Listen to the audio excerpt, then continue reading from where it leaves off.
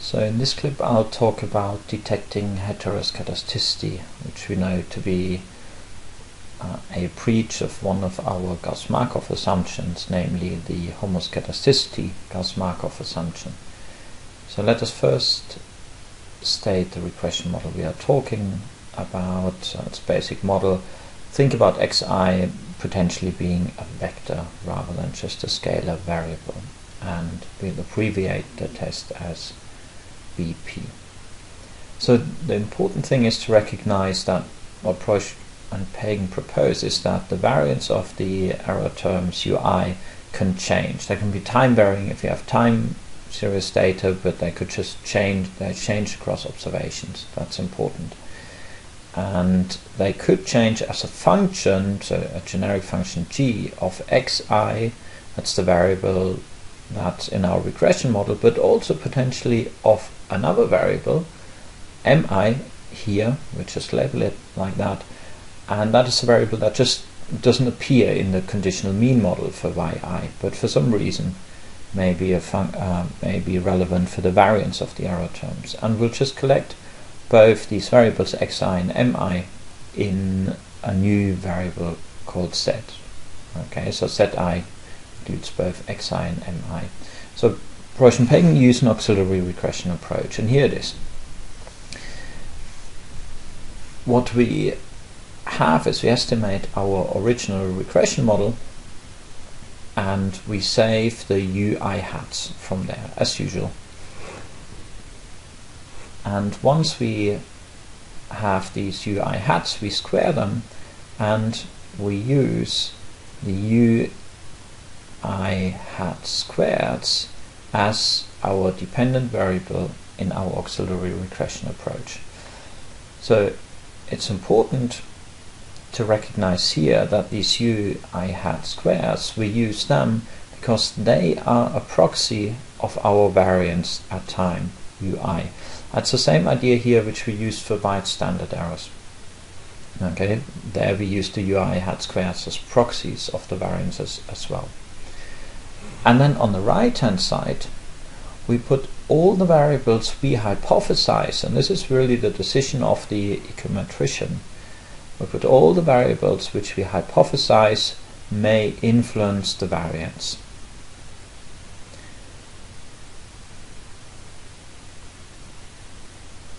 So everything we suspect that has an impact on sigma I squared, and we'll proxy sigma I squared with ui squared hats.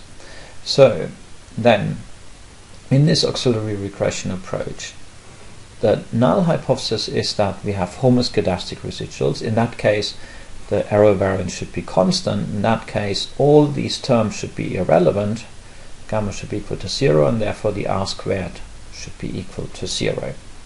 However, if we have heteroskedastic residuals, we would expect at least one of these coefficients to be unequal to 0, and therefore the right hand side variables to have explanatory power for variation in ui hat squared, and therefore the r squared should be larger than 0. How do we test this? The test statistic we use, as usual for auxiliary regression approaches, is n times r squared, where that r squared is the r squared from the auxiliary regression, and n is the number of observations in the auxiliary regression. So of course the r squared is the key. As we saw with our hypothesis, that will differentiate whether we have evidence against the null hypothesis or not. This test statistic is chi-square distributed. We know chi-square distribution has a degree of freedom parameter. We'll label it k, and k is the number of restrictions tested in the null hypothesis. So therefore it's not a coincidence that here we have k coefficients. So we have k coefficients which we test whether they are equal to 0 or not. Therefore k degrees of freedom. So let's use an example for the Preuss-Pagan test.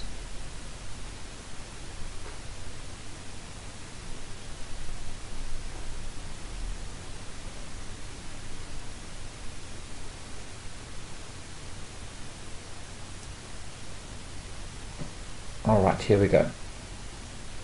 We have our regression model, which we stated before, okay, y dependent variable, and we have a vector xi potentially, but here in our case it's going to be a scalar of the explanatory variables.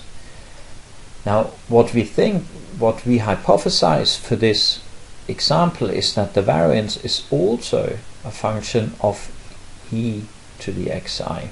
Now e to the xi here is an example of this m variable. E to the xi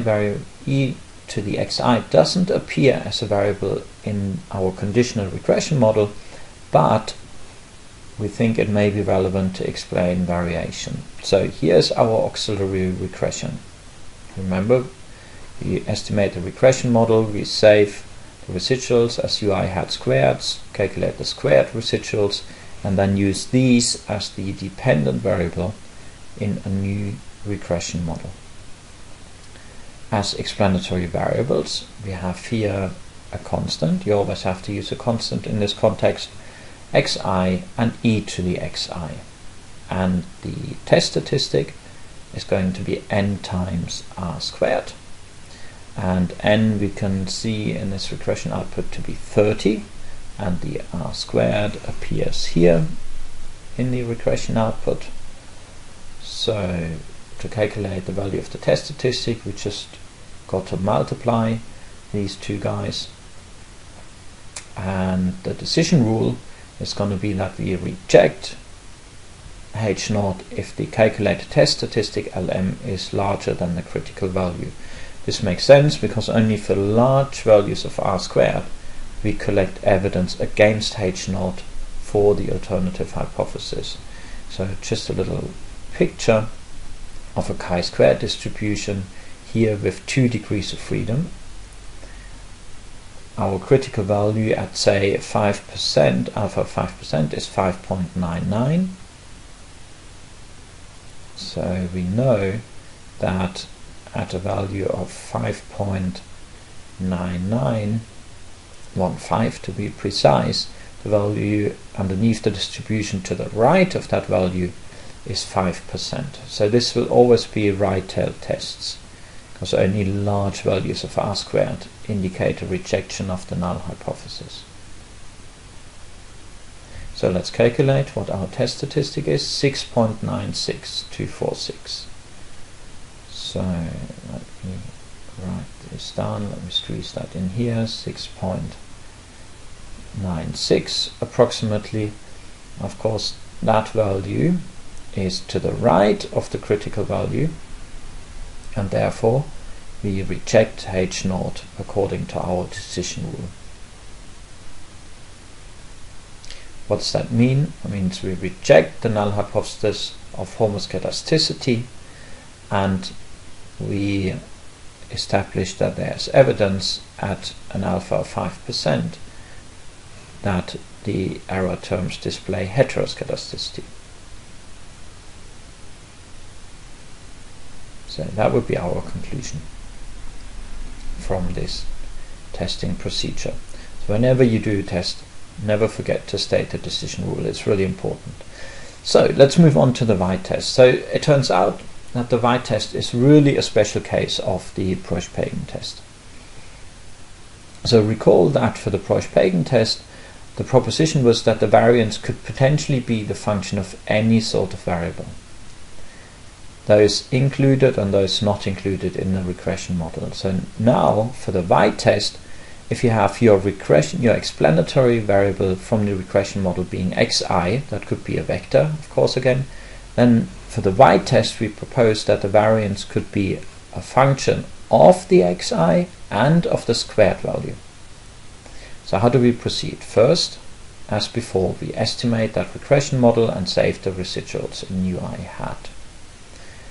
And the next step is going to be that we will calculate the squared estimated residuals ui hat squared, and we use the following auxiliary regression. Ui hat squared, as for the Preuss-Pagan test, is the dependent variable, and as the explanatory variable we use our explanatory variable or variables and the squared values of these. So we have two terms here because in our example we had a scalar explanatory variable. The null hypothesis is that both these terms are irrelevant, so gamma 1, gamma 2 equal to 0. If that is the case, the r squared of this auxiliary regression should be 0. If that's not the case, then the right hand side variables will have some explanatory power and the r squared is going to be larger than 0.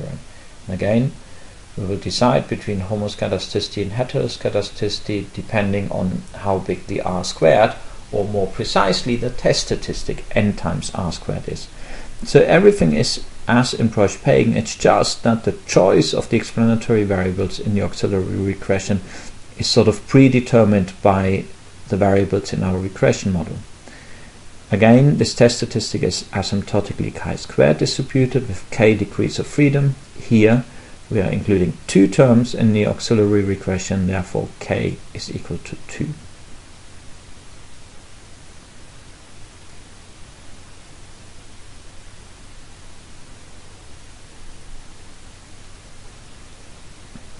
So let's see how we are using the same example, our regression model y with yi as dependent variable and xi as explanatory variable. And if you in eViews go to view and residual test, there's actually an option for the y test, and so we have that here. So I chose that option, and you can see the resid squared with the dependent variable. So what we can see here is the auxiliary regression. So we can see the dependent variable and its explanatory variable xi and xi squared, x and x squared, and a constant. So we need n and r squared. N is 30 as before. Here is our r squared, 0.18, and therefore we can calculate our n times r squared as 30 times the r squared. The decision rule, let's use 5% again. We checked H0 if the LM test is larger than 5.9915, which was the critical value for 2 degrees of freedom and 0.05. Now when we calculate the value of the test statistic, we get 5.424, and therefore our decision is that we do not reject H0 as the LM test is smaller. So here we don't reject. Actually, before we do that, let's quickly look at the p-value. Let's go to the chi-square table. We can see we're interested in the k equals 2 row. Our test statistic is between the critical value for 10% and the critical value for 5%. Therefore, what we know is that our critical value is, so our test statistic is somewhere here. I just went up to the previous picture, and we can already see that the p-value, which of course is represented by the area underneath the distribution to the right, that this area is larger than 0.05. Oh, sorry, that was the 10% critical value. Here's our test statistic. So the area for the test statistic is somewhere between 5% and 10%. So 4.60, that was the 10% critical value. So the p-value is somewhere between 5 and 10%. Let me just write that down. So one way to writing this is like this. Okay, so somewhere between 5 and 10%. So now, of course, here we decided that we don't have a heteroskedasticity problem on the basis of xi and xi squared, but on the basis of xi and e to the xi using exactly the same data, or we used exactly the same data set. Here we came to the conclusion that there was heteroskedasticity. So the e to the xi is sort of the difference, and so it appears that this term has the potential to explain some of the variation, but it's sort of a marginal decision here. Okay, so the p-value is somewhat above and below 5%. Now for the y test, if we have more than one explanatory variable, for instance here xi and zi, okay, so this one here is our regression model. We would estimate this, save the UI as before, calculate the auxiliary regression, which uses UI hat squared as the dependent variable. And as I said before, what we do is we include all the xi's and zi's and the xi squareds and zi's. Now if you have more than one variable, you also have to consider cross terms. Okay, it's sort of like a second moment type of variable. Now you have the option, and EViews as well, you have the option whether you want to include the screen terms. Now if you have more than two variables, you often get a lot of these cross terms, and therefore one sort of rule of thumb is that if you have very many explanatory variables, you do not use the cross terms. Why? Well, if you were to include them, your degree of freedom parameter would mushroom, so to say. There would be a lot of degrees of freedom, because you would have a lot of different cross terms. Now what happens to the chi-square distribution if you increase the degrees of freedom parameter? It sort of moves like this. I started with small degrees of freedom, this is a schematic scheme, and as I moved to the right here, the degrees of freedoms were increasing. What does that mean for the critical value? I'll just indicate critical values. They would just be increasing as well. That means it becomes more difficult to reject the null hypothesis. So critical value increase, and therefore remember our decision rule, we would need higher and higher R squareds to reject the null hypothesis. And therefore we sometimes just decide to not include these cross terms because we're putting our hurdle very high. So in this particular case, the null hypothesis of homoskedasticity assumes that all coefficients are equal to 0. The alternative that any of the coefficients is unequal to 0, or equivalently the R squared is larger than 0. Test statistic as usual, n times R squared, chi-squared distributed here with 5 degrees of freedom because we include 5 terms. So that was the white test, and we'll continue with testing for different type of heteroskedasticity. So here I borrowed a picture which you had earlier. That is the change in the US dollar UK pound exchange rate, and so this we have time series data. Now just a little bit of background. Just imagine that you had written down a model which you used to calculate expectations of yt conditional on information available at t-1. So that could be an AR model, okay, an autoregressive model we talked about before. If you do that with this sort of series, you will see that this conditional expectation is approximately 0 because there's very little to forecast, and therefore the yt is going to be approximately equal to the error term. So you can think of this graph as displaying also the error term. Okay. So now if you look at this, there are periods in here when the size of the error terms are small, that's the green periods, and other periods when the absolute size or the variation in the error term seems to be larger, the red periods. So it appears as if the variance of the error terms is certainly changing, and in our case it's changing with time, different time periods, different error variances. Now in the Proche-Pagan test framework, could we use that? Well, we could use a time trend potentially as an explanatory variable, and we do that quite often in econometrics, that we use a time trend just as a normal variable. What do I mean by a time trend? A variable which just counts up time periods, 1, 2, 3, up to capital T, if you have capital T observations. So could we use that in a Proche-Pagan test? Because usually we can treat that as a sort of explanatory variable. But the problem is that we would have to propose that the variance is some sort of monotonic function of time, so either increasing all the time or decreasing all the time. But clearly in our particular example this is not the case.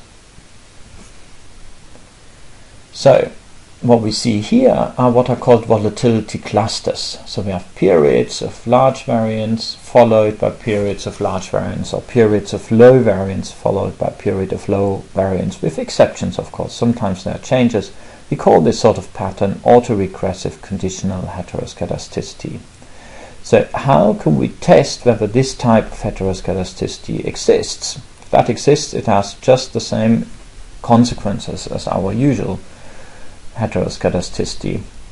Here's our regression model: yt dependent variable, xt explanatory variable, and we have a lag dependent variable yt minus 1. So like an enhanced autoregressive model, or an ADL model as we sometimes call it.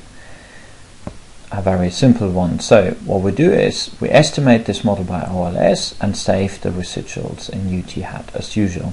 Then we run an auxiliary regression with ut hat squared as the dependent variable. We have t subscripts now to indicate we have time series data, and the explanatory variables which we use so ut hat squared because that's a proxy of the variance. Now remember what we said, we have high variances followed by high variances, so there's dependence between consecutive variances. Now our proxies for the variance are the ut hat squareds, so if consecutive variances are possibly related to each other, then consecutive estimated variances could potentially be related. So therefore we just use lagged versions, here k lags of this. How many to include? That's an empirical question. If you have monthly data, you may want to include up to 12 lags, for instance.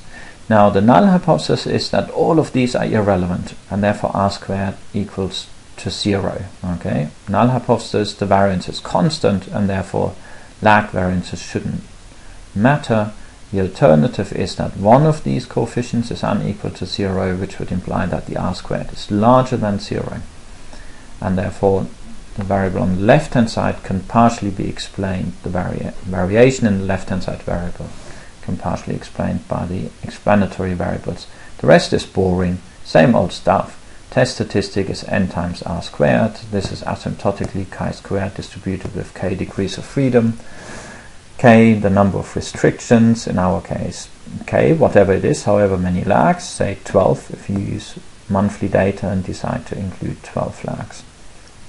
Otherwise exactly the same. So this is a very important type of test, because in time series data we'll often have this type of heteroskedasticity. So I should mention that of course sometimes when we have time series data, instead of the sample size may sometimes be labeled with capital T, sometimes with little n. So you just need to know what that means. So we have the number of observations in the auxiliary regression. Now of course that means that sometimes we are losing some observations. If for instance, let's say in the original regression model we have 105 observations, and let's say we include, what shall we say, let's say in our example k is equal to 3, that means we are losing 3 observations from the original model. That means the number of observations in the auxiliary regression is going to be 105 minus 3 is going to be equal to 102. So when you use time series data and you include lagged variables, you're losing observations, you have to be aware of them. Here we have 3 regression plots. Just to conclude this, the last one looks a little bit like archetype heteroskedasticity. Okay, so we have periods with low variances, periods with high variances, but no clear trend. So that looks like an archetype heteroskedasticity, and you may want to test for that type. If you have time series data, again, this looks like there could be heteroskedasticity, but this looks less archetype. The top one, there is no obvious heteroskedasticity pattern. So let me just briefly say what would we do for the middle test. Firstly, if you have time series data, you should consider that the variance could either depend on time, but it could also depend on an explanatory variable, but it's very often the time dependence that's important. The middle case, where we it looks like we have heteroskedasticity.